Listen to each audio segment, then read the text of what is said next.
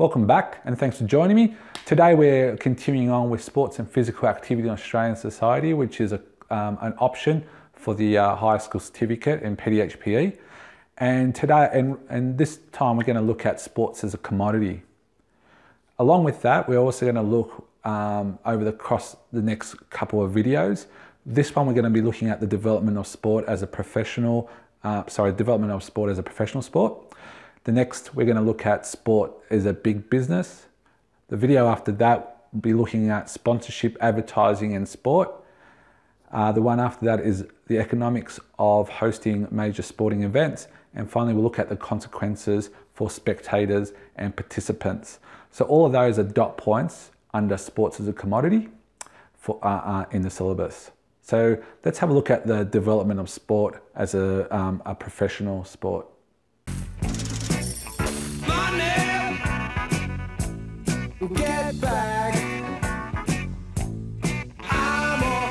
So firstly, what is a commodity? Well, if you look at the definition, a comedy, I wish it was a comedy, it's actually a commodity. And a commodity is something that of use, advantage, and of value that can be bought or sold.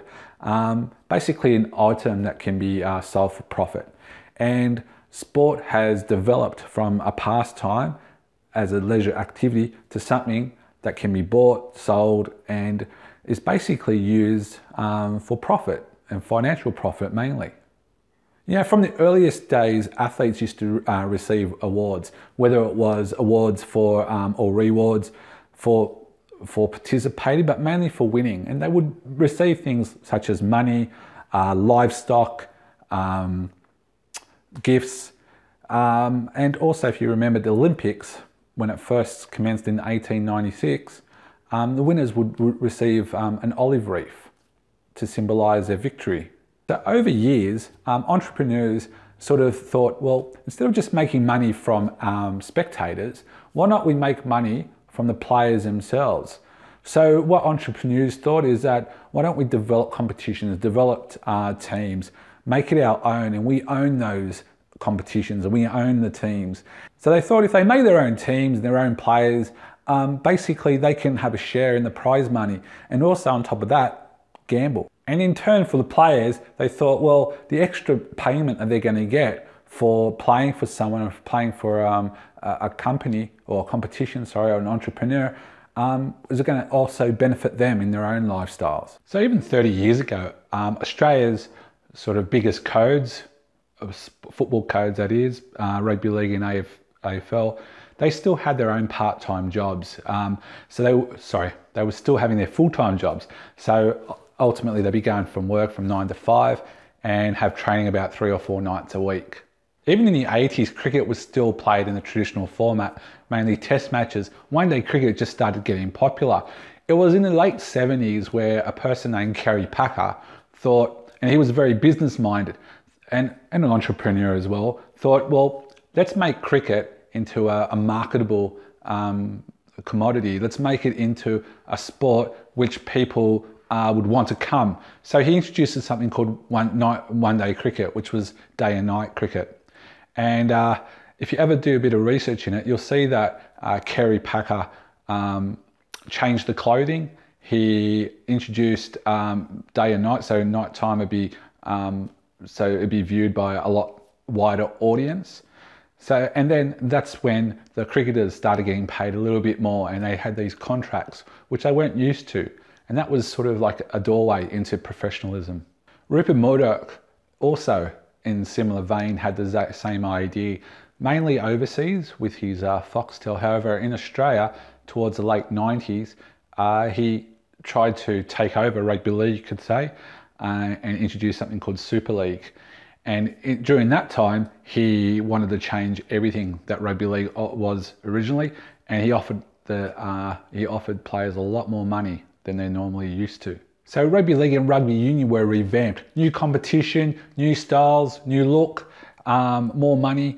The Olympic Games and the Football World Cup were also widely televised events, and they generate a vast amount of money within them. And you can see countries all over the world want to hold those games because they know the vast amount of money that will be filtered throughout their country, and it brings the whole shining light of the whole world towards that country. From a government perspective and the Australian identity being a sporting culture, Australia needed to be more professional and needed to have more professional sports, especially after the Montreal Olympics in 1976, where Australia came home with hardly any medals. I don't think they even came home with a gold medal. They saw a need that more had to be done for Australian sport. So the Australian Institute of Sport was implemented and situated in Canberra. And the main purpose was that other countries were becoming a lot more professionalised with their sport, that Australia had to go with that. Otherwise, they might see themselves as non-competitive around the world and in turn lose a lot of money, you could say, and lose a lot of credibility as well. So the establishment of professionalism meant a lot of things. It meant there was going to be a lot more money put into the competitions, into the teams, into the sport. Making sport more professional meant a lot of things. It meant more money for the sport. The government invested a lot more time and a lot more money into sport.